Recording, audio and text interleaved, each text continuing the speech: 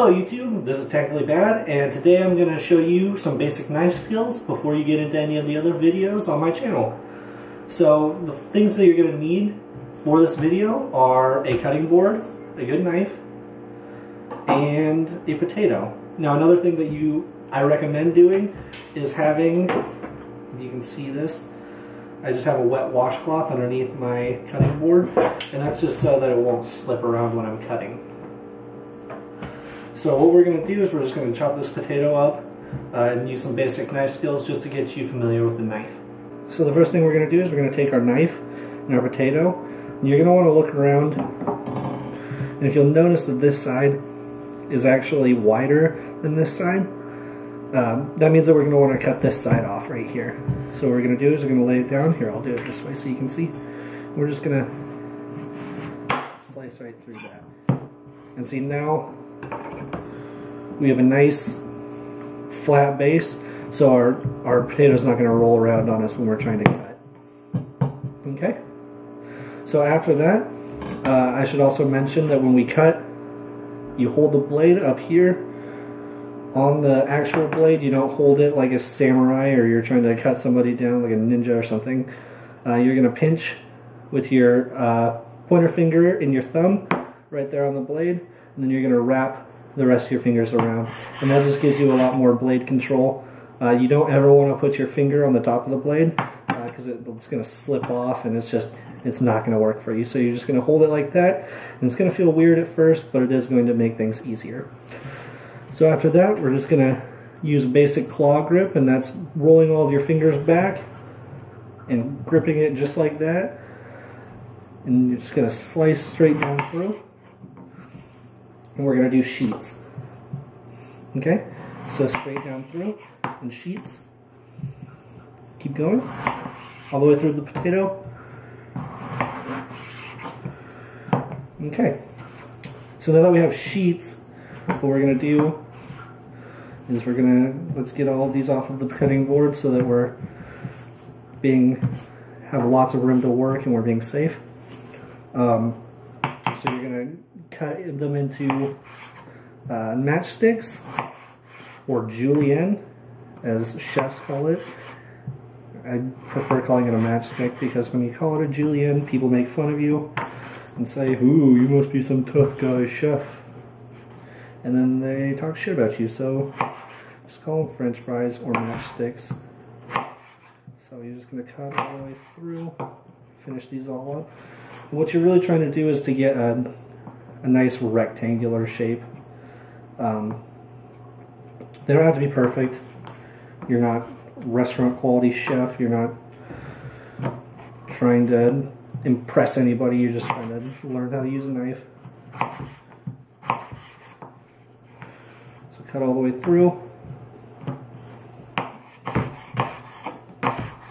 Don't go too fast unless you actually know what you're doing. I recommend just starting out slow and working your way towards speed. And with the potato, because it's a starchy vegetable, it's going to stick to your knife and you're going to get some goo on there. That's normal.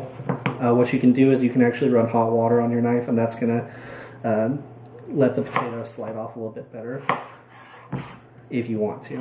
It doesn't really bother me all that much.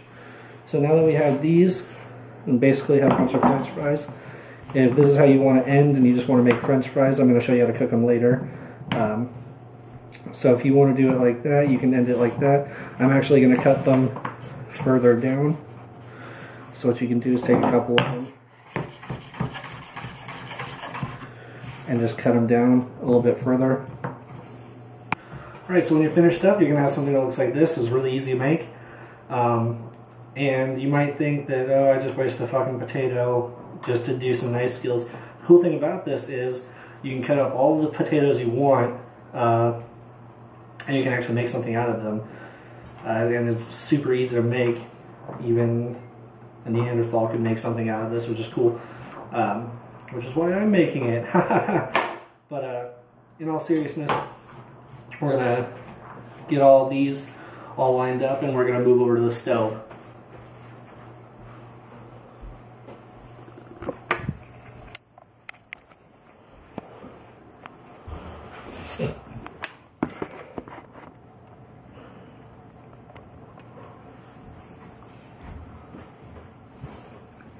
Alright, so now that we're over at the stove, we're going to get a pan out, be it cast iron pan. I prefer something that isn't non-stick for this, just because I prefer cast iron in general. But what you're going to want to do is you're going to turn your heat up, and we're just going to let that heat up. Alright, so now that the pan is actually hot, I've added some vegetable oil. You can use any kind of oil that you have, but I just use vegetable oil because that's what I have on hand. And we're going to get that just so it's good and hot. You know that it's hot when the consistency of it changes from what you usually think of as oil to something that when you shimmy the pan back and forth, it's actually going to kind of look like water. And I'm going to show you how much oil I actually put in there. So you can see in there, I have a good amount of oil in there. And then what you're going to want to do is we're going to come over to our potatoes.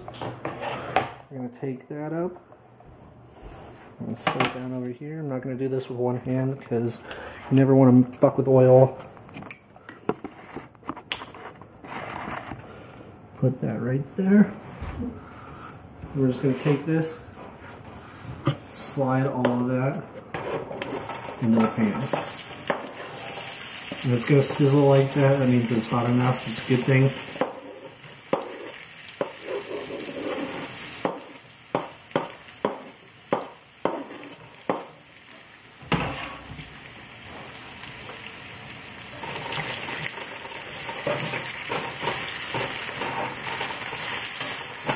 I'm just going to kind of level that out so that they're all kind of touching the pan equally.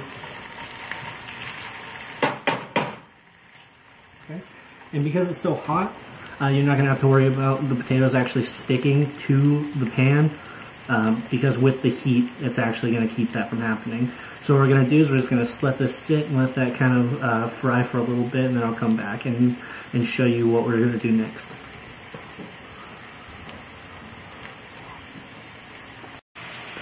Okay, so after a while, your potatoes are actually going to start to brown. You're going to want to keep them moving a little bit. And you can really brown them as much or as little as you want. I like mine a little bit more on the crispy side, so I'm going to let these go a little bit longer. And then I'll show you how to drain and finish off the potatoes. Alright, so now that our potatoes are done, and you can see that they're pretty brown on mine, what you're going to want to do is you're going to want to strain them onto a plate. You're going to put paper towels down on the plate and you're going to strain them onto that. Or if you're retarded like me and forgot to buy paper towels, you can also use a washcloth that you never ever want to use again ever. Once you drain oil onto it, it's going to be weird for the rest of your life. It's never going to be the same, so just assume that you're never going to use the dish rag ever again. If you're a kid, go ahead and take your mom's dish rag. I'm sure she'll understand. So what you're going to do is you're just going to pour them straight onto it. Okay.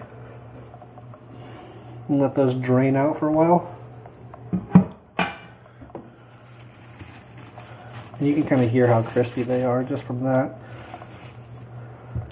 And this is a clean dish rag. Don't use something that's dirty. That's disgusting. So yeah. What you can also do once you have that is just come over and grab some salt and some pepper. And just kind of season that as much as you'd like, or as little as you'd like. I like mine to taste kind of like French fries, so I put a lot of salt on them. And then the pepper is just kind of an added bonus. Just a little bit of pepper. Alright. Alright guys, so that is your basic knife skills video. That's pretty much all I have for you today.